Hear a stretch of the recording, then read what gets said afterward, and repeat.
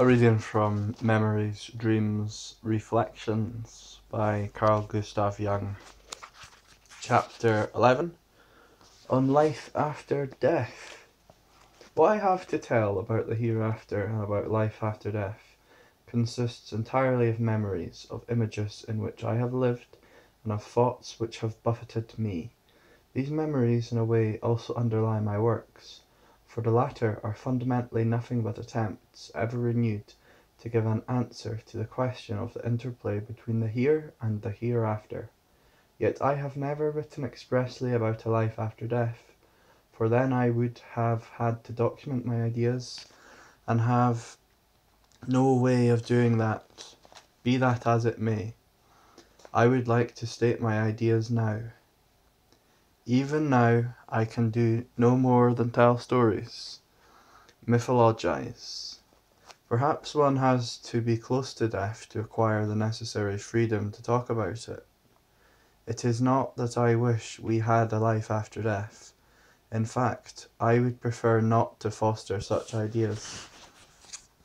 Still, I must state, to give reality its due, that without my wishing and without my doing anything about it, thoughts of this nature move about within me. I can't say whether these thoughts are true or false, but I do know they are there, and can be given utterance. If I do not repress them out of some prejudice cripples and injures the full phenomenon of psychic life, and I know too little about psychic life to feel that I can set it right out of superior knowledge. Critical rationalism has apparently eliminated, along with so many other mythic conceptions, the ideas of life after death. This could only have happened because nowadays most people identify themselves almost exclusively with their consciousness, and imagine that they are only what they know about themselves. Yet anyone with even a smattering of psychology can see how limited this knowledge is. Rationalism and doctrinarianism are the diseases of our time. They pretend to have all the answers, but a great deal will yet be discovered which our present limited view would have ruled out as impossible.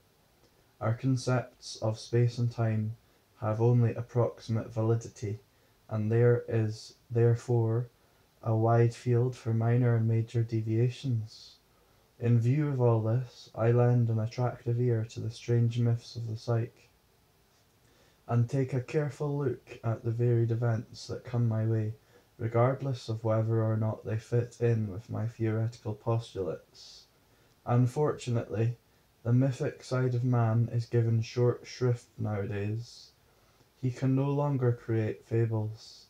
As a result, a great deal escapes him, for it is important and salutary to speak also of incomprehensible things.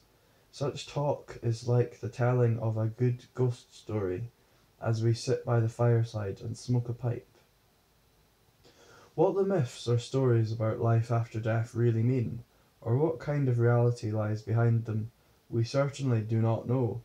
We cannot tell whether they possess any validity beyond their indubitable value as anthropomorphic projections. Rather, we must hold clearly in mind that there is no possible way for us to attain certainty concerning things which pass our understanding. We cannot visualize another world ruled by quite other laws, the reason being that we live in a specific world which has helped to shape our minds and establish our basic psychic conditions. We are strictly limited by our innate structure, and therefore bound by our whole being and thinking to this world of ours. Mythic man, to be sure, demands a going beyond all that, but scientific man cannot permit this. To the intellect, all my mythologizing is futile speculation. To the emotions, however, it is a healing and valid activity. It gives existence a glamour which we would not like to do without, nor is there any good reason why we should. Parapsychology holds it to be a scientifically valid proof of an afterlife that the dead manifest themselves, either as ghosts or through a medium, and communicate things which they alone could possibly know. But even though there do exist such well-documented cases, the question remains whether the ghost or the voice is identical with the dead person, or is a psychic projection, and whether things said really derive from the deceased or from knowledge which may be present in the unconscious. Concerning absolute knowledge in the unconscious, see synchronicity and a causal connecting principle in the structure and dynamics of the psyche. Anyway, leaving aside the rational arguments against any certainty in these matters, we must not forget that for most people it means a great deal to assume that their lives will have an indefinite continuity beyond their present existence. They live more sensibly, feel better, and are more at peace. One has centuries, one has an inconceivable period of time at one's disposal. What then is the point of this senseless mad rush? Naturally, such reasoning does not apply to everyone. There are people who feel no craving for immortality, and who shudder at the thought of sitting on a cloud and playing the harp for 10,000 years. There are also quite a few who have been so buffeted by life, or who feel such disgust for their own existence, that they far prefer absolute cessation to continuance. But in the majority of cases, the question of immortality is so urgent, so immediate, and also so ineradicable, that we must make an effort to form some sort of view about it. But how? My hypothesis is that we can do so with the aid of hints sent to us from the unconscious in dreams, for example. Usually we dismiss these hints because we are convinced that the question is not susceptible to answer. In response to this understandable skepticism, I suggest the following considerations. If there is something we cannot know, we must necessarily abandon it as an intellectual problem. For example, I do not know for what reason the universe has come into being, and shall never know. Therefore I must drop this question as a scientific or intellectual problem. But if an idea about it is offered to me in my dreams or in mythic traditions, I ought to take note of it. I even ought to build up a conception on the basis of such hints, even though it will forever remain a hypothesis which I know cannot be proved. A man should be able to say he has done his best to form a conception of life after death, or to create some image of it, even if he must confess his failure. Not to have done so is a vital loss, for the question that is posed to him is the age-old heritage of humanity, an archetype, rich in secret life, which seeks to add itself to our own individual life in order to make it whole. Reason sets the boundaries far too narrowly for us, and would have us accept only the known, and that too with limitations, and live in a known framework, just as if we were sure how far life actually extends. As a matter of fact, day after day we live far beyond the bounds of our consciousness, without our knowledge. The life of the unconscious is also going on within us.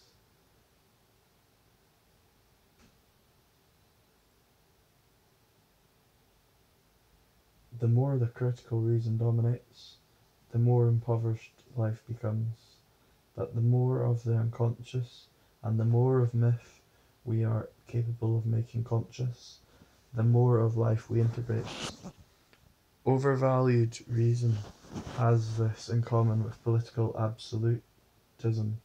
Under its dominion, the individual is pauperized. The unconscious helps by communicating things to us, or making figurative allusions. It has other ways too of informing us of things which, by all logic, we could not possibly know. Consider synchronistic phenomena, premonitions, and dreams that come true. I recall one time during the Second World War, when I was returning home from Bollingen. I had a book with me, but could not read, for the moment the train started to move, I was overpowered by the image of someone drowning. This was a memory of an accident that had happened while I was on military service. During the entire journey I could not rid myself of it. It struck me as uncanny, and I thought, what has happened? Can there have been an accident? I got out at Erlenbach and walked home, still troubled by this memory. My second daughter's children were in the garden. The family was living with us, having returned to Switzerland from Paris because of the war. My children stood looking rather upset, and when I asked, "Why, what is the matter?" they told me that Adrian, then the youngest of the boys, had fallen into the water in the boathouse. It is quite deep there, and since he could not really swim, he had almost drowned. His older brother had fished him out. This had taken place at exactly the time I had been assailed by that memory in the train. The unconscious had given me a hint. Why should it not be able to inform me of other things also? I had a somewhat similar experience before a death in my wife's family.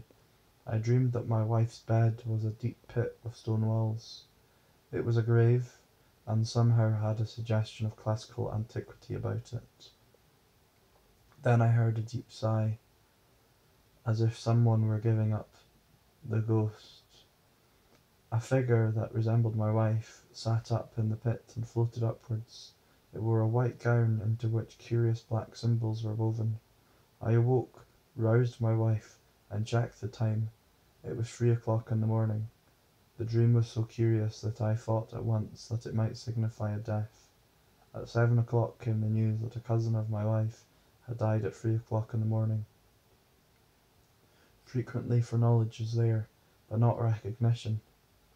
Thus I once had a dream in which I was attending a garden party. I saw my sister there, and that greatly surprised me, for she had died some years before. A deceased friend of mine was also present. The rest were people who were still alive. Presently I saw that my sister was accompanied by a lady I knew well. Even in the dream I had drawn the conclusion that the lady was going to die. She is already marked, I thought. In the dream I knew exactly who she was. I knew also that she lived in Basel. But as soon as I woke up, I could no longer, with the best will in the world, recall who she was, although the whole dream was still vivid in my mind. I pictured all my acquaintances in Basel to see whether the memory images would ring a bell. Nothing. A few weeks later, I received news that a friend of mine had had a fatal accident. I knew at once that she was the person I had seen in the dreams, but had been unable to identify. My recollection of her was perfectly clear and richly detailed, since she had been my patient for a considerable time up to a year before her death. In my attempt to recall the person in my dream, however, hers was the one picture which did not appear in my portrait gallery of Basel acquaintances, although by rights it should have been one of the first. When one has such experiences, and I will tell of others like them, one acquires a certain respect for the potentialities and arts of the unconscious. Only one must remain critical, and be aware that such communications may have a subjective meaning as well. They may be in accord with reality, and then again they may not. I have, however, learned that the views I have been able to form on the basis of such hints from the unconscious have been most rewarding. Naturally, I am not going to write a book of revelations about them, but I will acknowledge that I have a myth which encourages me to look deeper into this whole realm. Myths are the earliest form of science. When I speak of things after death, I am speaking out of inner prompting, and can go no farther than to tell you dreams and myths that relate to this subject. Naturally, one can contend from the start that myths and dreams concerning continuity of life and death are merely compensating fantasies which are inherent in our natures. All life desires eternity. The only argument I can adduce in answer to this is the myth itself. However, there are indications that at least a part of the psyche is not subject to the laws of space and time. Scientific proof of that has been provided by the well-known J.B. Rhine experiments. See Exsensory Perception, 1934, and The Reach of the Mind, 1947. That's the J.B. Rhine experiments. However, there are indications that at least a part of the psyche is not subject to the laws of space and time. Scientific proof of that has been provided by the well-known J.B. Rhine experiments, along with numerous cases of spontaneous foreknowledge, non-spatial perceptions, and so on, of which I have given a number of examples from my own life. These experiments prove that psyche at times functions outside of the spatio-temporal law of causality. This indicates that our conceptions of space and time, and therefore of causality also, are incomplete. A complete picture of the world would require the addition of still another dimension. Only then could the totality of phenomena be given a unified explanation. Hence it is that the rationalists insist to this day that parapsychological experiences do not really exist, for their worldview stands or falls by this question. If such phenomena occur at all, the rationalistic picture of the universe is invalid because incomplete.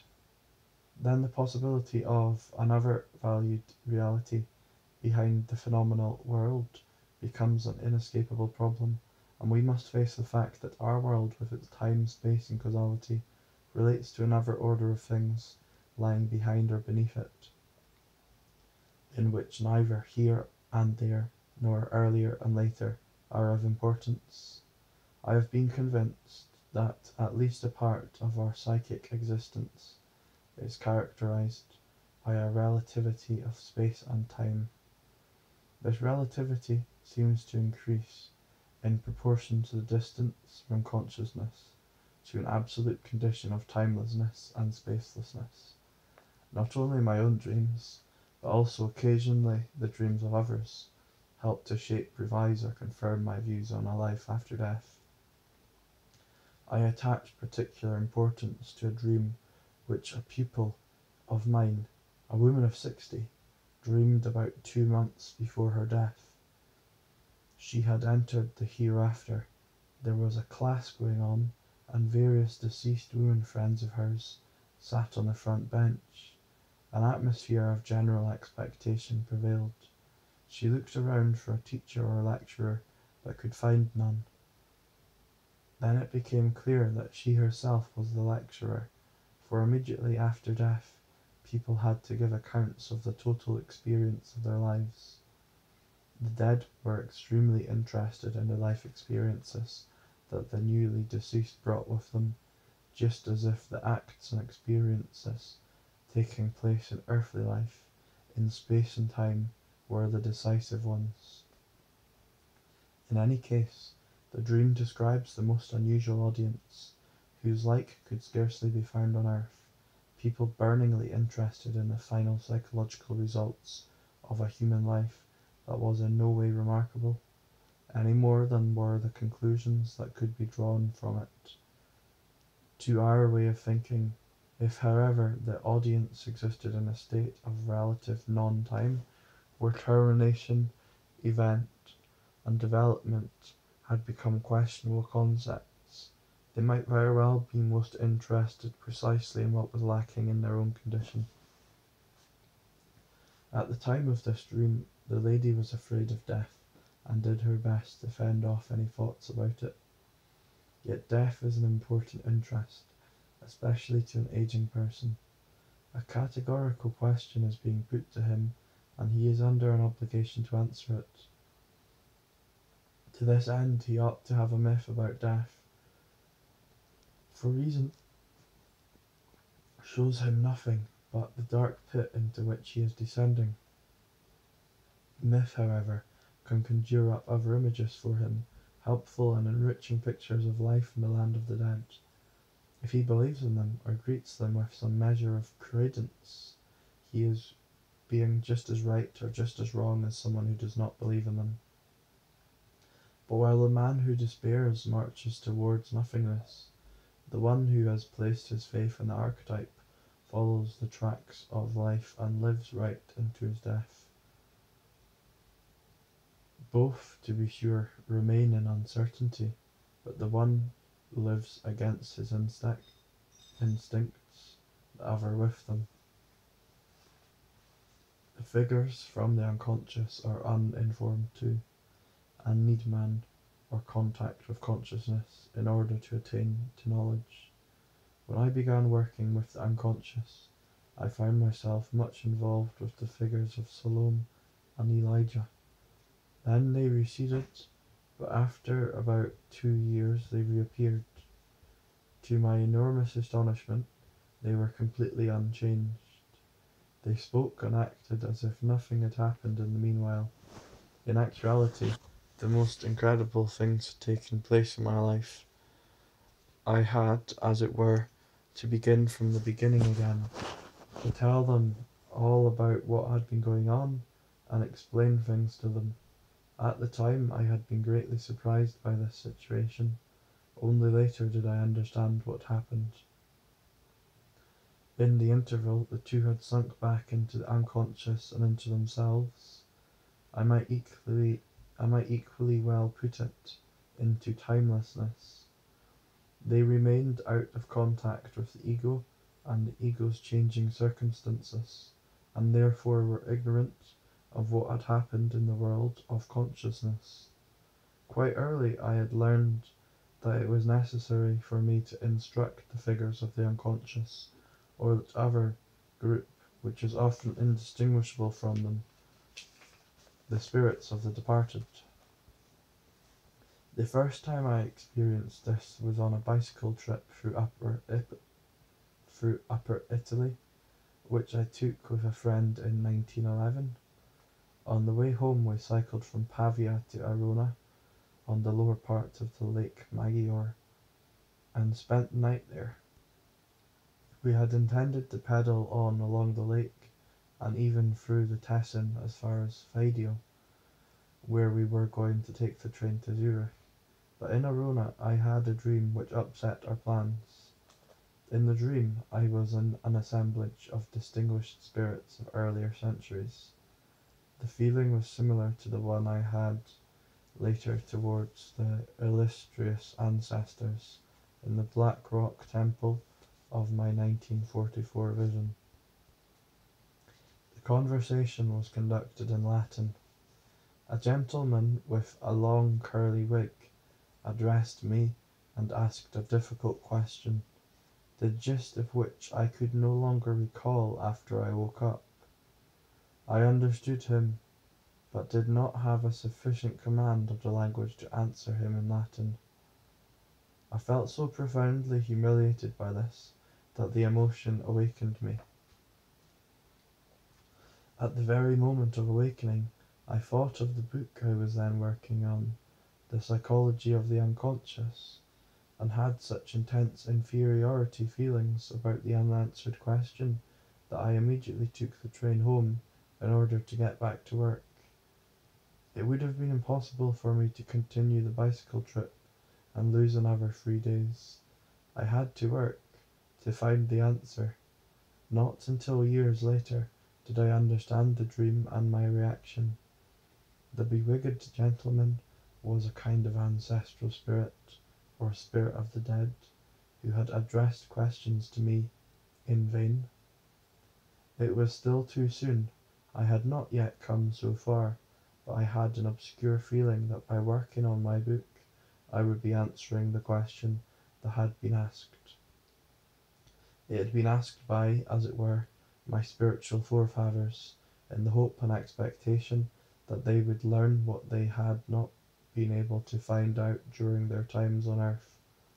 Since the answer had first to be created in the centuries that followed, if question and answer had already been in existence in eternity, had always been there, no effort on my part would have been necessary, and it could all have been discovered in any other century. There does seem to be unlimited knowledge present in nature, it is true, but it can be comprehended by consciousness only when the time is ripe for it. The process, presumably, is like what happens in the individual psyche. A man may go about for many years with an inkling of something, but grasps it clearly only at a particular moment. Later, when I wrote the Septem Sermons ad Mortuos, once again it was the dead who addressed crucial questions to me. They came, so they said, back from Jerusalem, where they found not what they sought. This had surprised me greatly at the time, for according to the traditional views, the dead are the possessors of great knowledge. People have the idea that the dead know far more than we.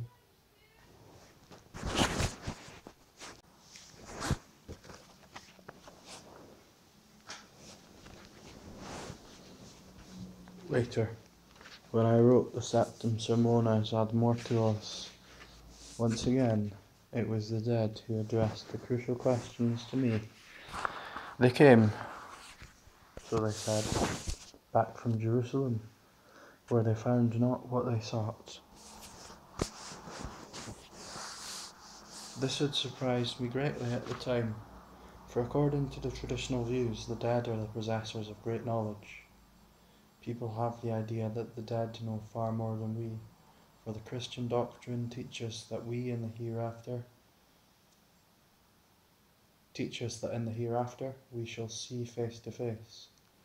Apparently, however, the souls of the dead know only what they knew at the moment of death, and nothing beyond that.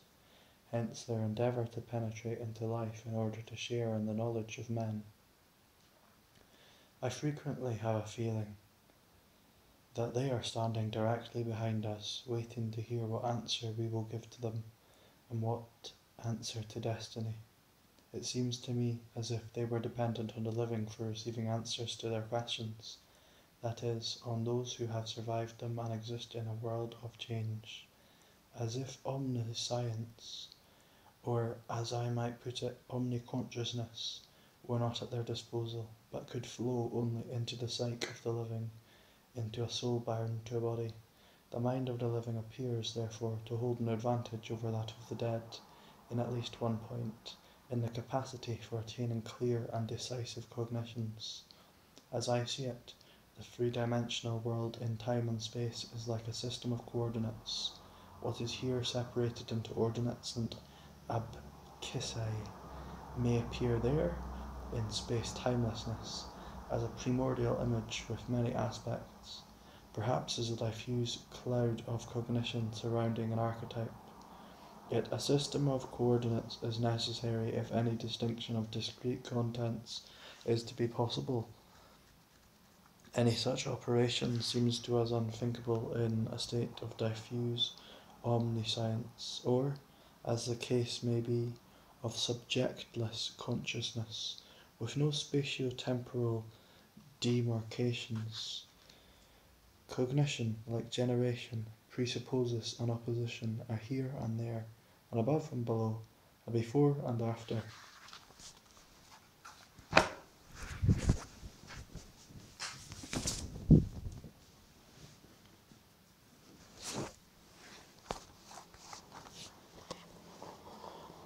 If there were to be a conscious existence after death, it would, so it seems to me, have to continue on the level of consciousness attained by humanity, which in any age has an upper, though variable, limit.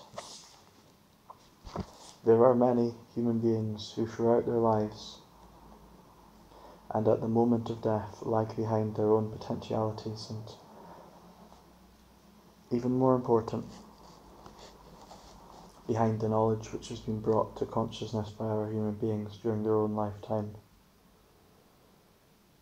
Hence their demand to attain in death that share of awareness which they failed to win in life.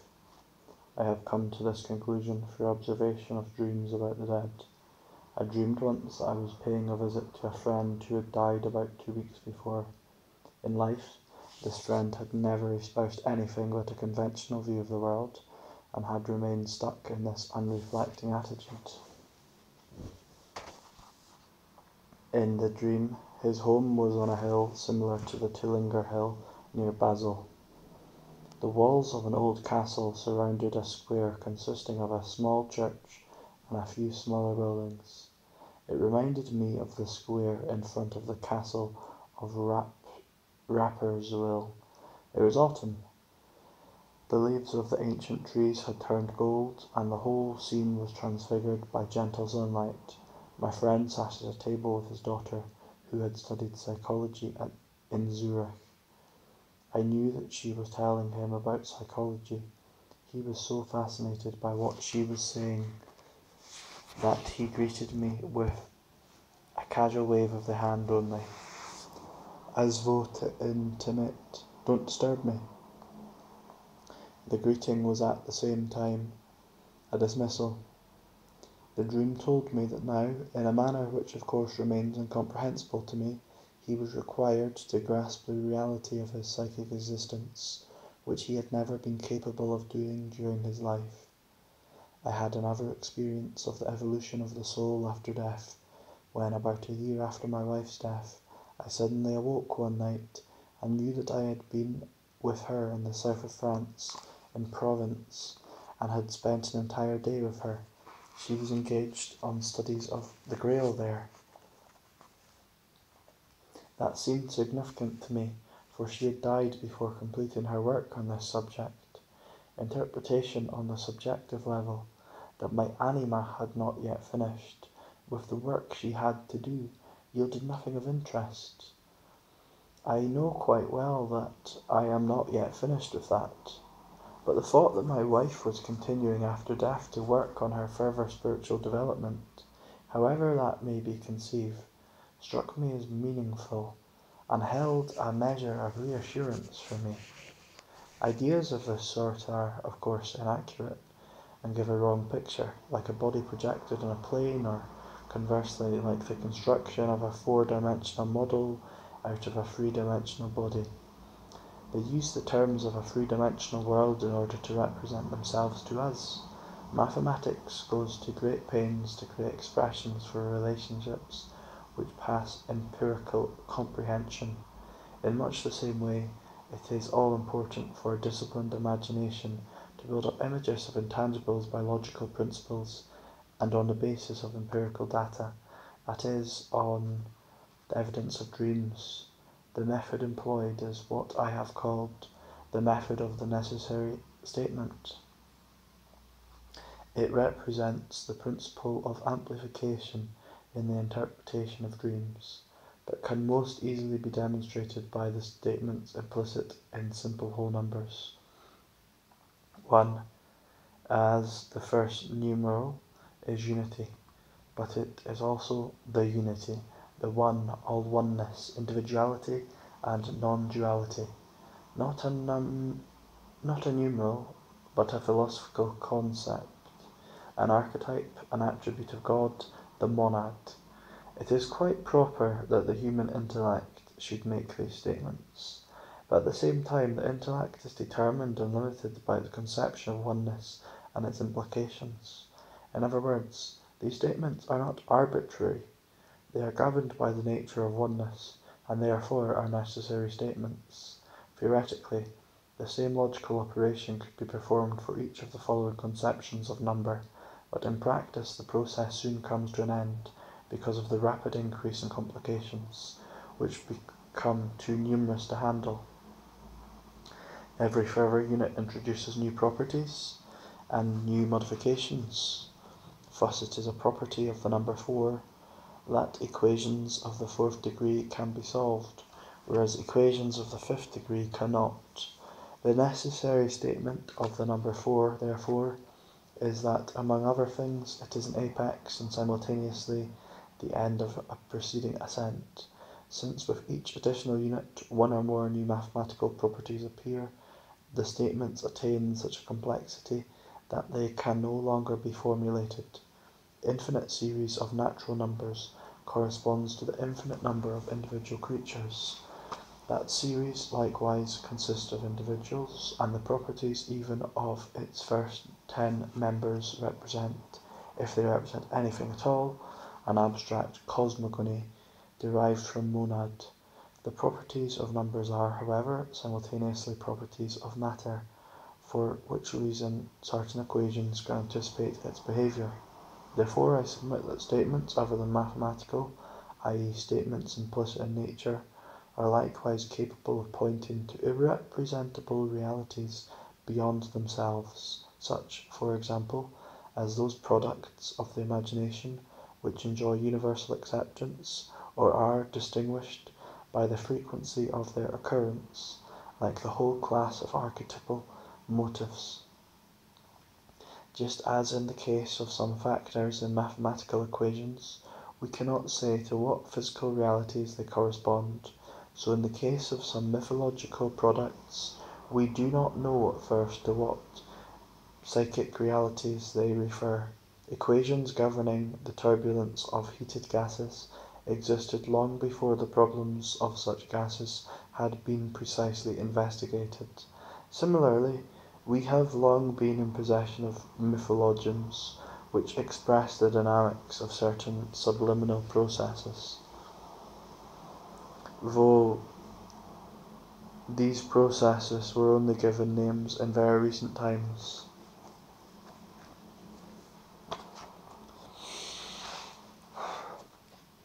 The maximum awareness which has been attained anywhere forms, so it seems to me, the upper limit of knowledge to which the dead can attain.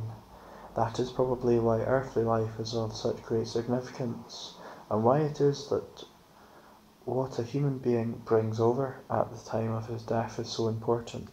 Only here, in life on earth, where the opposites clash together, can the general level of consciousness be raised. That seems to be man's metaphysical task, which he cannot accomplish without mythologizing.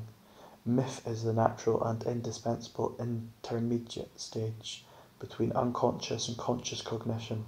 True, the unconscious knows more than consciousness does, but it is knowledge of a special sort, knowledge in eternity, usually without reference to the here and now, not couched in language of the intellect. Only when we let its statements amplify themselves, as has been shown above by the example of numerals, does it come within the range of our understanding. Only then does a new aspect become perceptible to us. This process is convincingly repeated in every successful dream analysis. That is why it is so important not to have any preconceived doctrinaire opinions about the statements made by dreams. As soon as a certain monotony of interpretation strikes us, we know that our approach has become doctrinaire and hence sterile. Although there is no way to marshal valid proof of continuance of the soul after death, there are nevertheless experiences which make us thoughtful. I take them as hints, and do not presume to ascribe to them the significance of insights. One night I lay awake thinking of the sudden death of a friend whose funeral had taken place the day before. I was deeply concerned. Suddenly I felt that he was in the room. It seemed to me that he stood at the door of my bed and was asking me to go with him. I did not have the feeling of an apparition. Rather, it was an inner visual image of him, which I explained to myself as a fantasy. But in all honesty, I had to ask myself, do I have any proof that this is a fantasy? Suppose it is not a fantasy. Suppose my friend is really here, and I decided he was only a fantasy. Would that not be abominable of me? Yet I had equally little proof that he stood before me as an apparition. Then I said to myself, proof is neither here nor there. Instead of explaining him away as a fantasy, I might just as well give him the benefit of the doubt, and for experiment's sake credit him with reality. The moment I had that thought, he went to the door and beckoned me to follow him, so I was going to have to play along with him. That was something I had not bargained for. I had to repeat my argument to myself once more. Only then did I follow him in my imagination. He led me out of the house, into the garden, out onto the road, and finally to his house.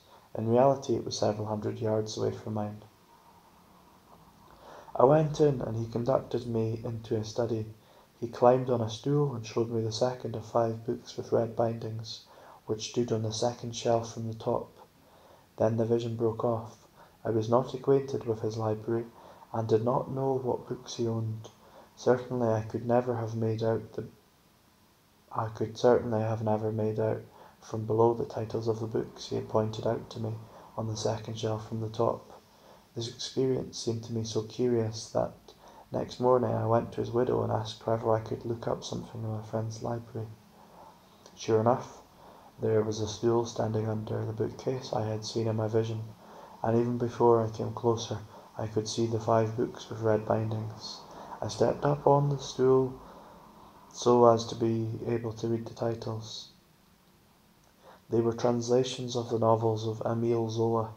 The title of the second volume read, "The Legacy of the Dead." The contents seemed to me of no interest. Only the title was extremely significant in connection with this experience. Equally important to me were the dream experience I had before my mother's death. News of her death came to me while I was staying in the Tessin. I was deeply shaken, for it had come with unexpected suddenness. The night before her death, I had a frightening dream. I was in a dense, gloomy forest.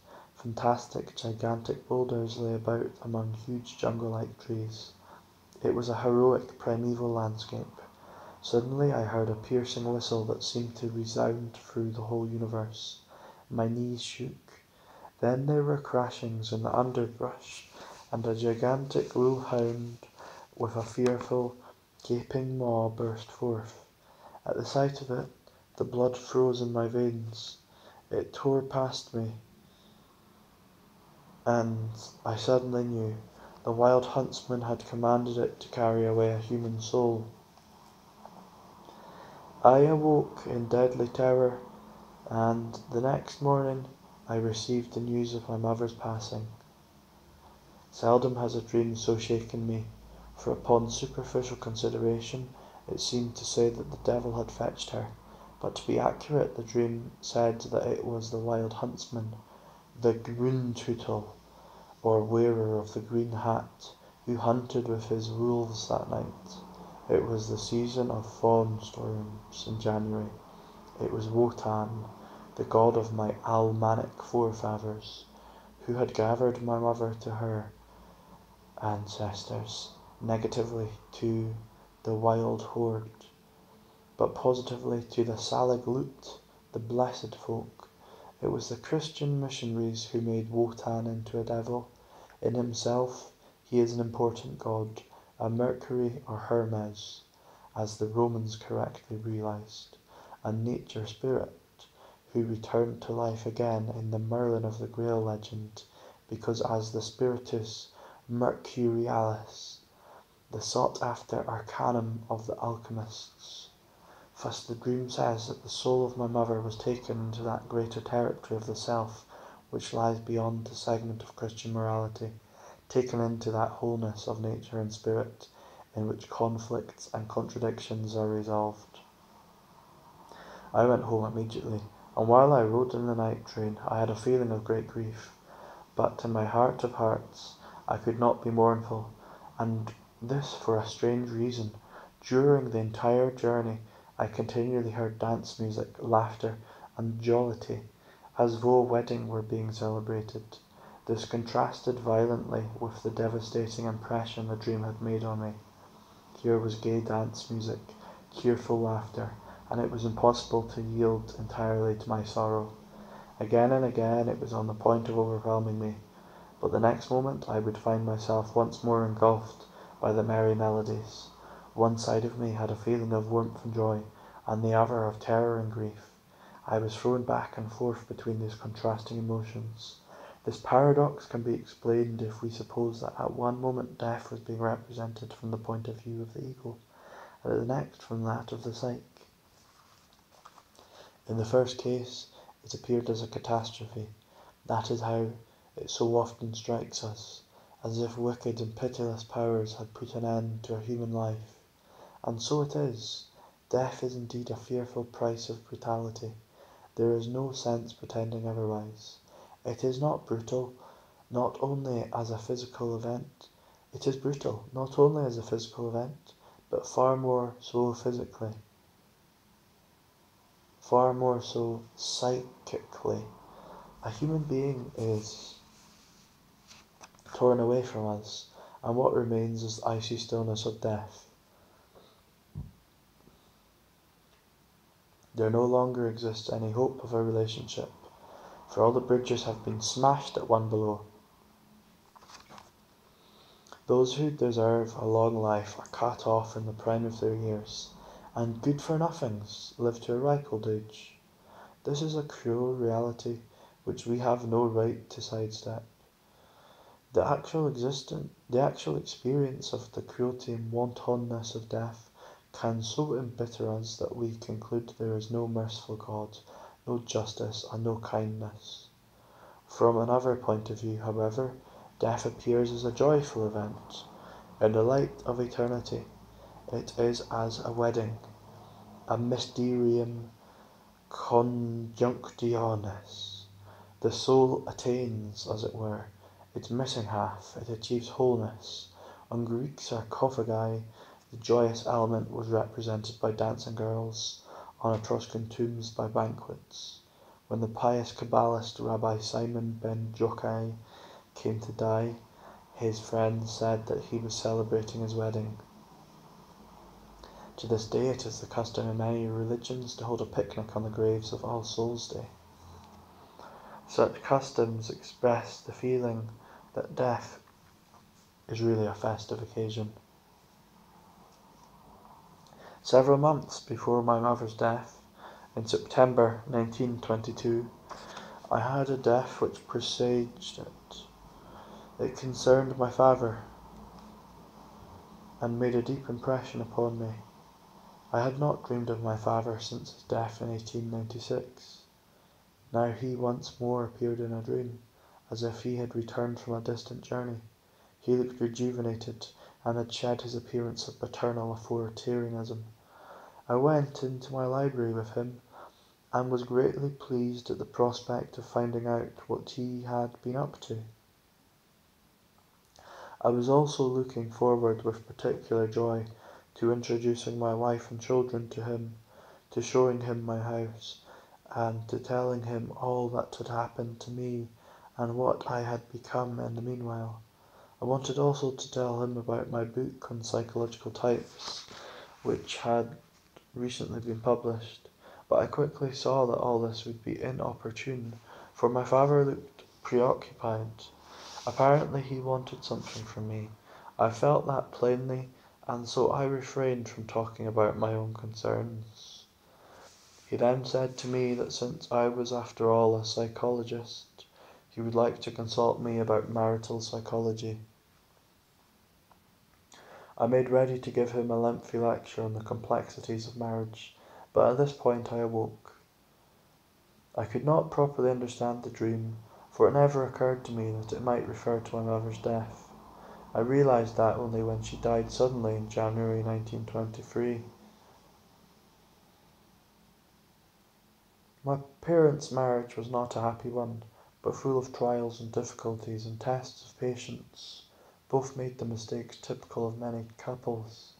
My dream was a forecast of my mother's death, for here was my father, who after an absence of 26 years wished to ask a psychologist about the newest insights and information on marital problems, since he would soon have to resume this relationship again. Evidently, he had acquired no better understanding in his timeless state, and therefore had to appeal to someone among the living, who, enjoying the benefits of changed times, might have a fresh approach to the whole thing. Such was the dream's message.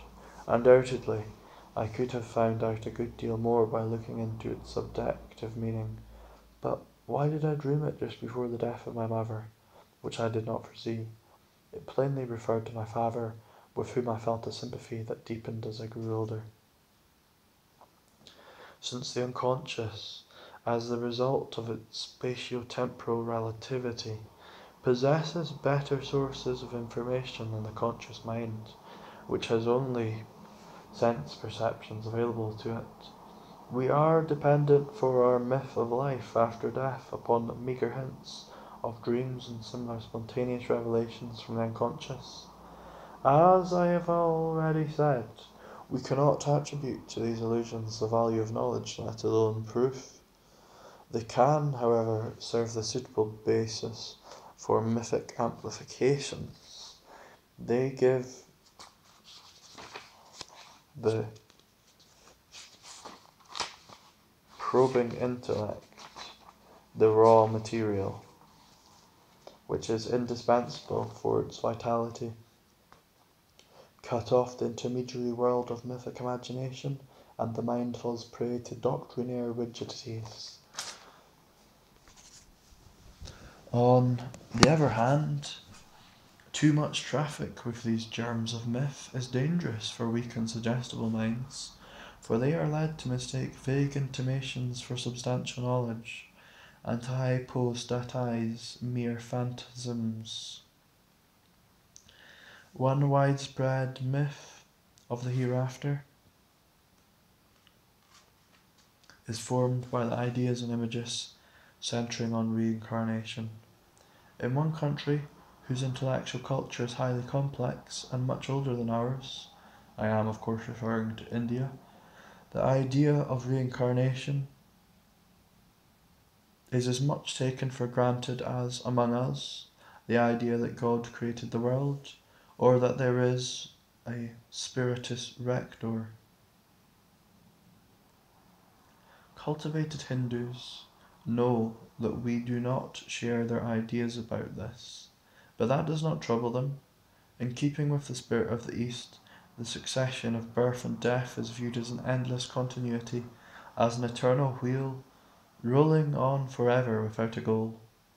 Man lives and attains knowledge and dies and begins again from the beginning.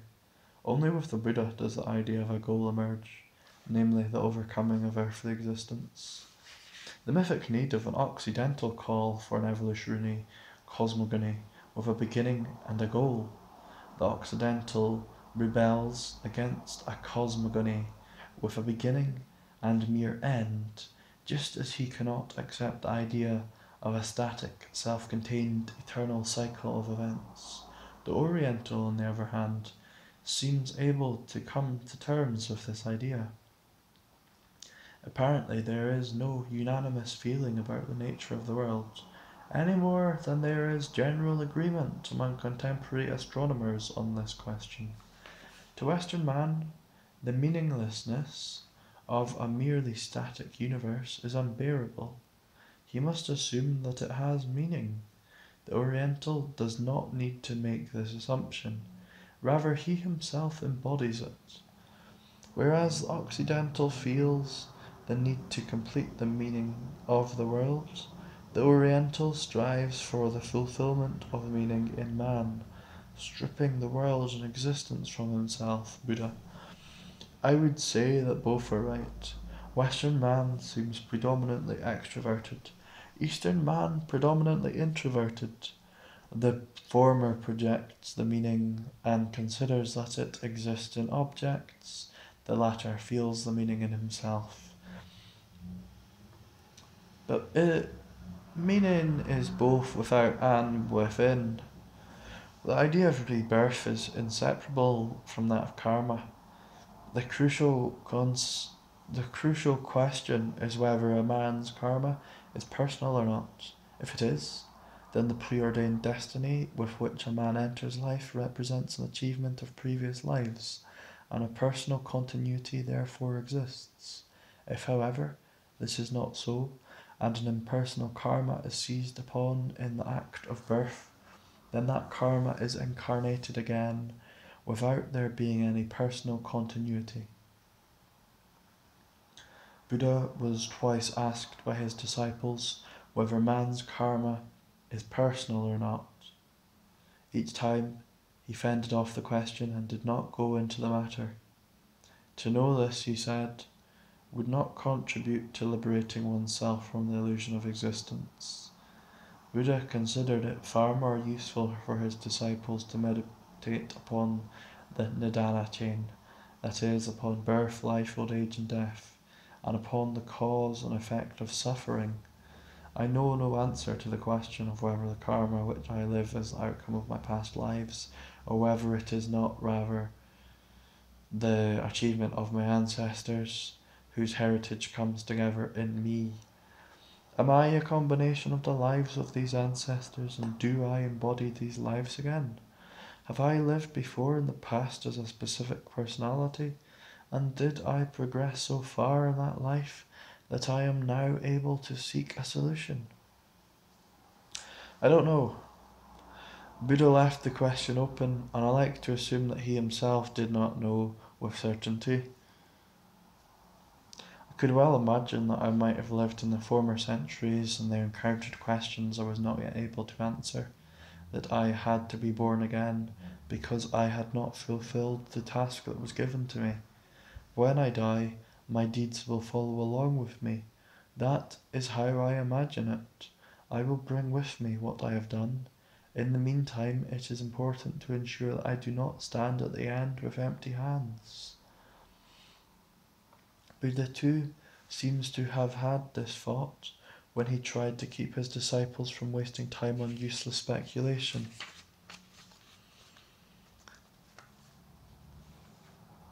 The meaning of my existence is that life has addressed a question to me, or conversely, I myself am a question which is addressed to the world, and I must communicate my answer, for otherwise I am dependent upon the world's answer.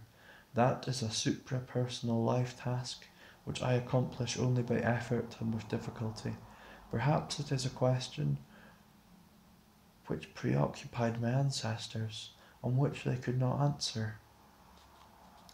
Could that be why I am so impressed by the fact that the conclusion of Faust contains no solution, or by the problem on which Nietzsche foundered the Dionysian side of life, to which the Christian seems to have lost the way? Or is it the restless Wotan Hermes of my Alemannic and Frankish ancestors who poses challenging riddles? What I feel to be the resultant of my ancestors' lives, or a karma acquired in a previous personal life, might perhaps equally well be an impersonal archetype which today presses hard on everyone and has taken a particular hold upon me.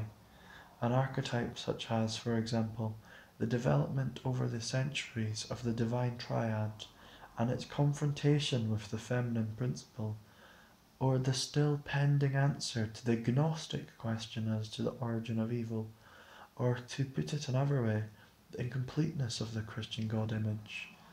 I also think of the possibility that through the achievement of an individual a question enters the world, to which he must provide some kind of answer. For example, my way of posing the question as well as my answer may be unsatisfactory. That being so, someone who has my karma, or I myself, would have to be reborn in order to give a more complete answer. It might happen that I would not be reborn again, so long as the world needed no such answer, and that I would be entitled to several hundred years of peace until someone was once more needed who took an interest in these matters and could profitably tackle the task anew. I imagine that for a while a period of rest could ensue until a stint I had done in my lifetime needed to be taken up again. The question of karma is obscure to me, as is also the problem of personal rebirth, or of the transmigration of souls. With a free and open mind, I listen attentively to the Indian doctrine of rebirth, and look around in the world of my own experience to see whether, somewhere and somehow, there is some authentic sign pointing towards reincarnation. Naturally, I do not count the relatively numerous testimonies here in the West to the belief in reincarnation. A belief proves to me only the phenomenon of belief, not the content of the belief. This I must see revealed empirically in order to accept it. Wow.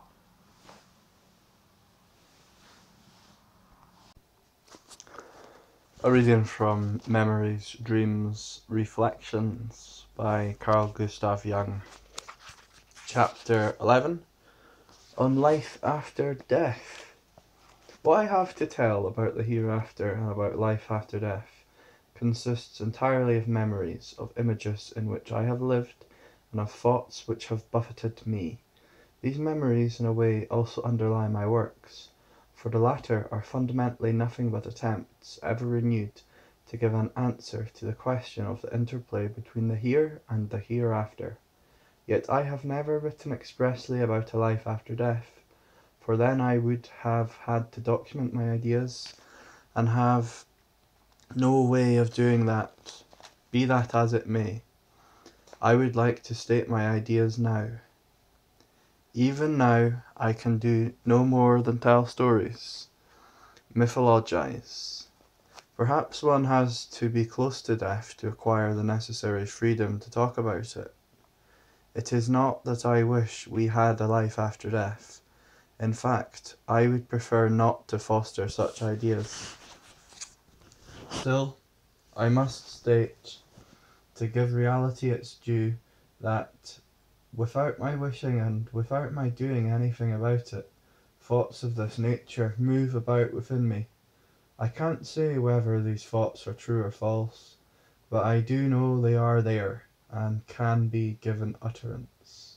If I do not repress them out of some prejudice cripples and injures the full phenomenon of psychic life, and I know too little about psychic life to feel that I can set it right out of superior knowledge. Critical rationalism has apparently eliminated, along with so many other mythic conceptions, the ideas of life after death. This could only have happened because nowadays most people identify themselves almost exclusively with their consciousness, and imagine that they are only what they know about themselves. Yet anyone with even a smattering of psychology can see how limited this knowledge is. Rationalism and doctrinarianism are the diseases of our time. They pretend to have all the answers, but a great deal will yet be discovered which our present limited view would have ruled out as impossible. Our concepts of space and time have only approximate validity, and there is therefore a wide field for minor and major deviations. In view of all this, I lend an attentive ear to the strange myths of the psyche, and take a careful look at the varied events that come my way, regardless of whether or not they fit in with my theoretical postulates. Unfortunately, the mythic side of man is given short shrift nowadays. He can no longer create fables. As a result, a great deal escapes him, for it is important and salutary to speak also of incomprehensible things. Such talk is like the telling of a good ghost story, as we sit by the fireside and smoke a pipe. What the myths or stories about life after death really mean, or what kind of reality lies behind them, we certainly do not know. We cannot tell whether they possess any validity beyond their indubitable value as anthropomorphic projections. Rather, we must hold clearly in mind that there is no possible way for us to attain certainty concerning things which pass our understanding. We cannot visualize an other world ruled by quite other laws, the reason being that we live in a specific world which has helped to shape our minds and establish our basic psychic conditions. We are strictly limited by our innate structure, and therefore bound by our whole being and thinking to this world of ours. Mythic man, to be sure, demands going beyond all that, but scientific man cannot permit this. To the intellect, all my mythologizing is futile speculation. To the emotions, however, it is a healing and valid activity. It gives existence a glamour which we would not like to do without, nor is there any good reason why we should. Parapsychology holds it to be a scientifically valid proof of an afterlife that the dead manifest themselves, either as ghosts or through a medium, and communicate things which they alone could possibly know. But even though there do exist such well-documented cases, the question remains whether the ghost or the voice is identical with the dead person, or is a psychic projection, and whether things said really derive from the deceased or from knowledge which may be present in the unconscious. Concerning absolute knowledge in the unconscious, see synchronicity and a causal connecting principle in the structure and dynamics of the psyche. Anyway, leaving aside the rational arguments against any certainty in these matters, we must not forget that for most people it means a great deal to assume that their lives will have an indefinite continuity beyond their present existence. They live more sensibly, feel better, and are more at peace. One has centuries, one has an inconceivable period of time at one's disposal. What then is the point of this senseless mad rush? Naturally, such reasoning does not apply to everyone. There are people who feel no craving for immortality, and who shudder at the thought of sitting on a cloud and playing the harp for 10,000 years. There are also quite a few who have been so buffeted by life, or who feel such disgust for their own existence, that they far prefer absolute cessation to continuance. But in the majority of cases, the question of immortality is so urgent, so immediate, and also so ineradicable, that we must make an effort to form some sort of view about it. But how? My hypothesis is that we can do so with the aid of hints sent to us from the unconscious, in dreams, for example. Usually we dismiss these hints because we are convinced that the question is not susceptible to answer. In response to this understandable skepticism, I suggest the following considerations. If there is something we cannot know, we must necessarily abandon it as an intellectual problem. For example, I do not know for what reason the universe has come into being, and shall never know. Therefore I must drop this question as a scientific or intellectual problem. But if an idea about it is offered to me, in my dreams or in mythic traditions, I ought to take note of it. I even ought to build up a conception on the basis of such hints, even though it will forever remain a hypothesis which I know cannot be proved. A man should be able to say he has done his best to form a conception of life after death, or to create some image of it, even if he must confess his failure. Not to have done so is a vital loss, for the question that is posed to him is the age-old heritage of humanity, an archetype, rich in secret life, which seeks to add itself to our own individual life in order to make it whole. Reason sets the boundaries far too narrowly for us, and would have us accept only the known, and that too with limitations, and live in a known framework, just as if we were sure how far life actually extends. As a matter of fact, day after day we live far beyond the bounds of our consciousness. Without our knowledge, the life of the unconscious is also going on within us.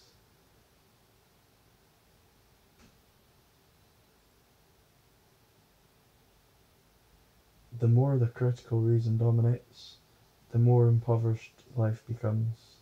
That the more of the unconscious and the more of myth we are capable of making conscious, the more of life we integrate. Overvalued reason has this in common with political absolutism. Under its dominion, the individual is pauperized. The unconscious helps by communicating things to us or making figurative allusions. It has other ways too of informing us of things which, by all logic, we could not possibly know. Consider synchronistic phenomena, premonitions, and dreams that come true. I recall one time during the Second World War, when I was returning home from Bollingen. I had a book with me, but could not read, for the moment the train started to move, I was overpowered by the image of someone drowning. This was a memory of an accident that had happened while I was on military service. During the entire journey I could not rid myself of it. It struck me as uncanny, and I thought, what has happened? Can there have been an accident? I got out at Erlenbach and walked home, still troubled by this memory. My second daughter's children were in the garden. The family was living with us, having returned to Switzerland from Paris because of the war.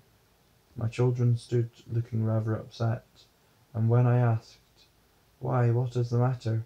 they told me that Adrian, then the youngest of the boys, had fallen into the water in the boathouse.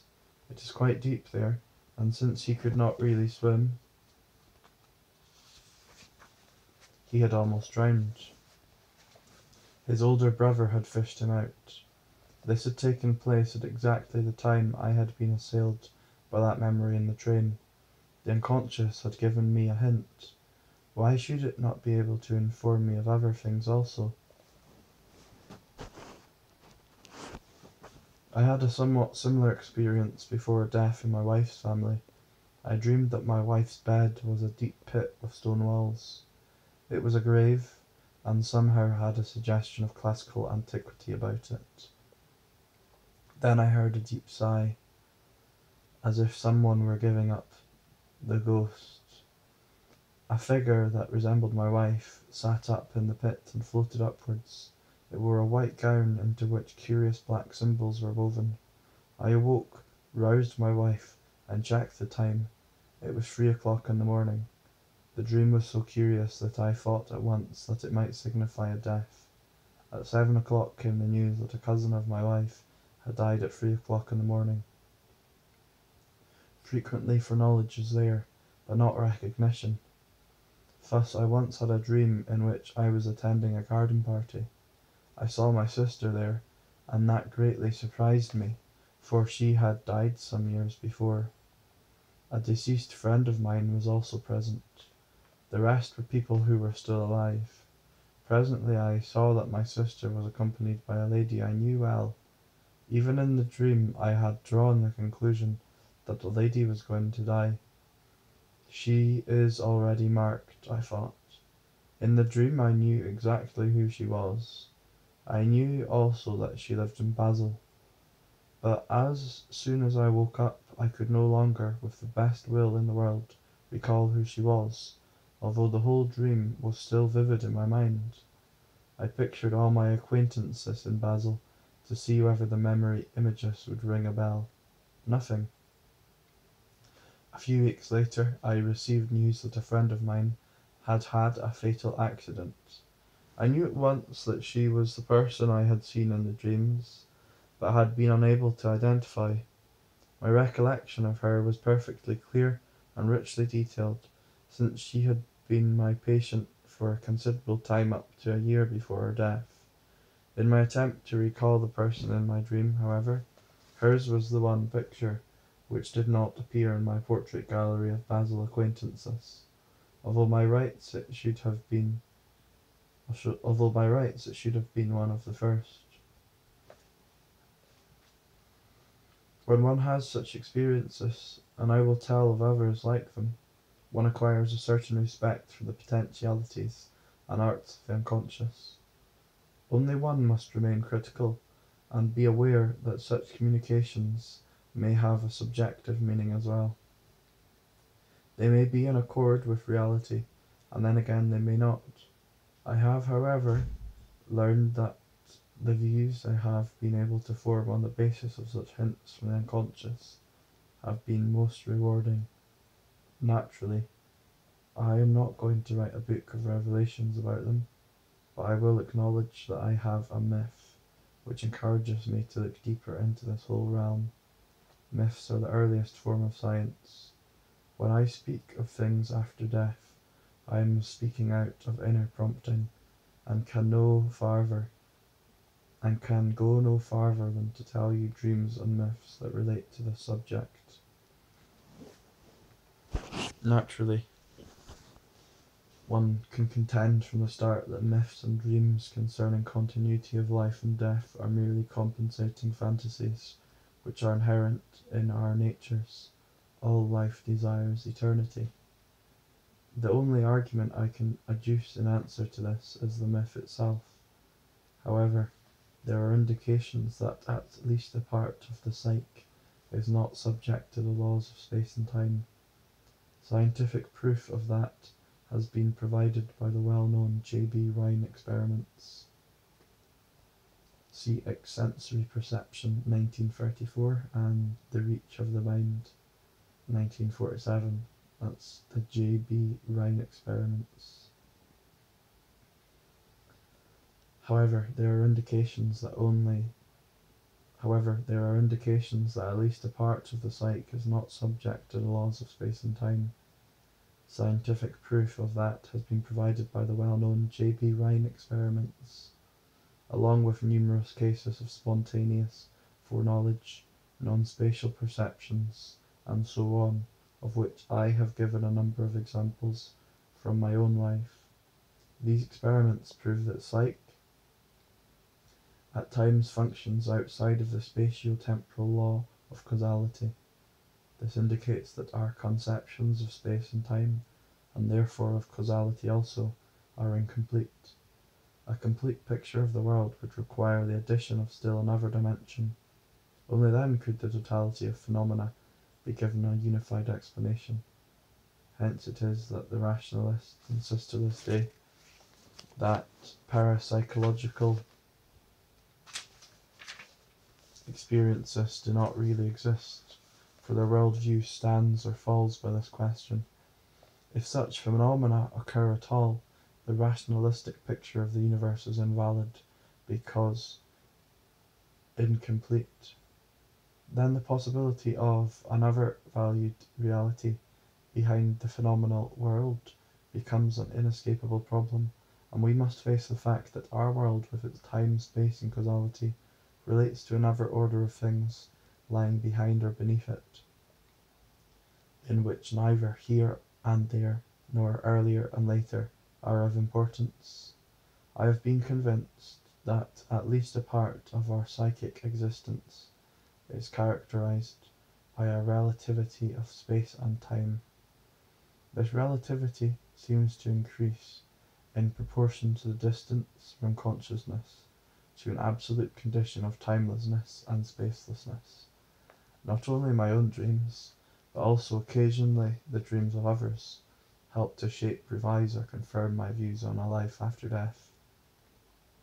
I attach particular importance to a dream which a pupil of mine, a woman of 60, dreamed about 2 months before her death. She had entered the hereafter. There was a class going on, and various deceased women friends of hers sat on the front bench. An atmosphere of general expectation prevailed. She looked around for a teacher or a lecturer, but could find none. Then it became clear that she herself was the lecturer, for immediately after death people had to give accounts of the total experience of their lives. The dead were extremely interested in the life experiences that the newly deceased brought with them, just as if the acts and experiences taking place in earthly life, in space and time, were the decisive ones. In any case, the dream describes the most unusual audience, whose like could scarcely be found on earth, people burningly interested in the final psychological results of a human life that was in no way remarkable, any more than were the conclusions that could be drawn from it. To our way of thinking, if however the audience existed in a state of relative non-time, where termination, event, and development had become questionable concepts, they might very well be most interested precisely in what was lacking in their own condition. At the time of this dream, the lady was afraid of death, and did her best to fend off any thoughts about it. Yet death is an important interest, especially to an aging person. A categorical question is being put to him, and he is under an obligation to answer it. To this end, he ought to have a myth about death, for reason shows him nothing but the dark pit into which he is descending. Myth, however, can conjure up other images for him, helpful and enriching pictures of life in the land of the dead. If he believes in them, or greets them with some measure of credence, he is being just as right or just as wrong as someone who does not believe in them. But while the man who despairs marches towards nothingness, the one who has placed his faith in the archetype follows the tracks of life and lives right into his death.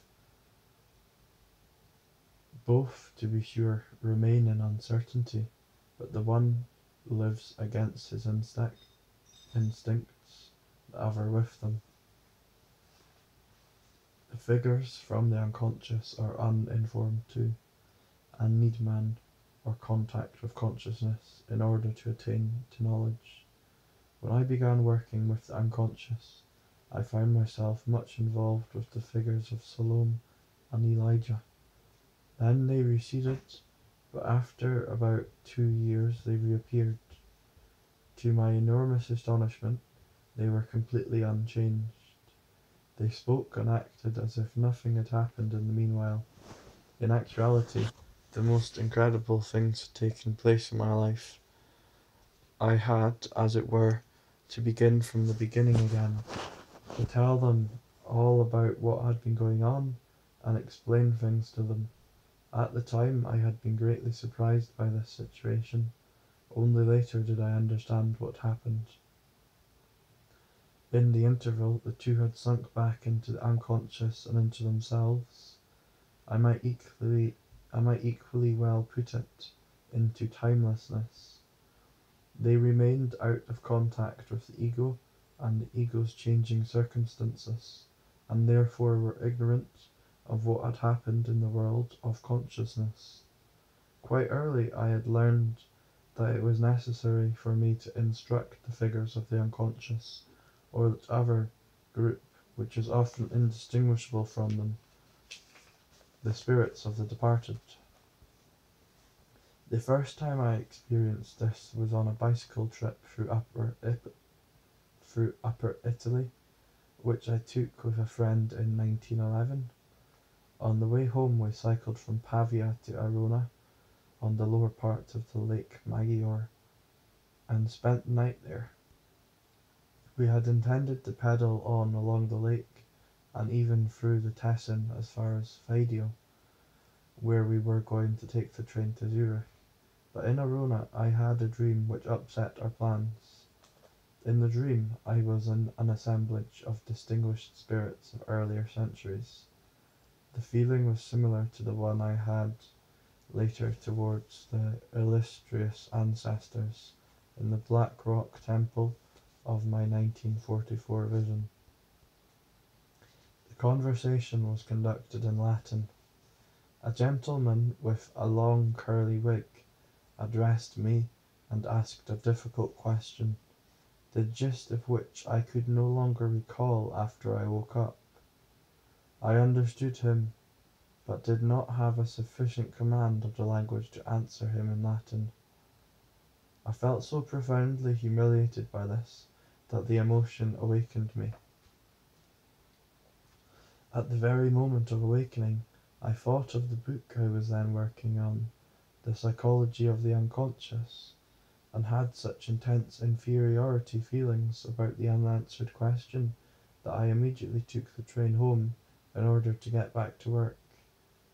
It would have been impossible for me to continue the bicycle trip and lose another 3 days. I had to work to find the answer. Not until years later did I understand the dream and my reaction. The bewigged gentleman was a kind of ancestral spirit, or spirit of the dead, who had addressed questions to me in vain. It was still too soon. I had not yet come so far, but I had an obscure feeling that by working on my book I would be answering the question that had been asked.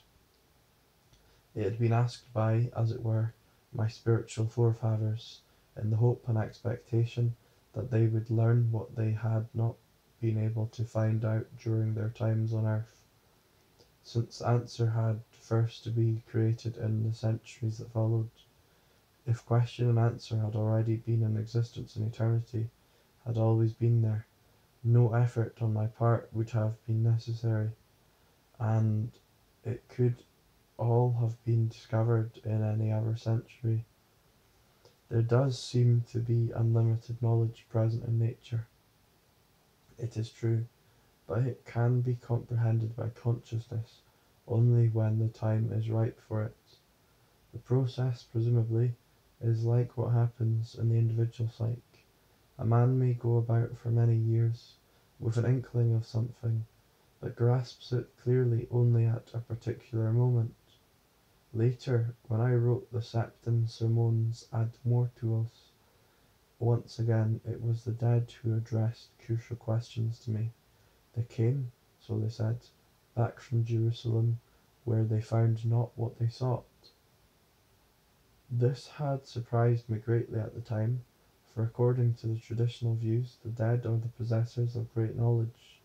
People have the idea that the dead know far more than we.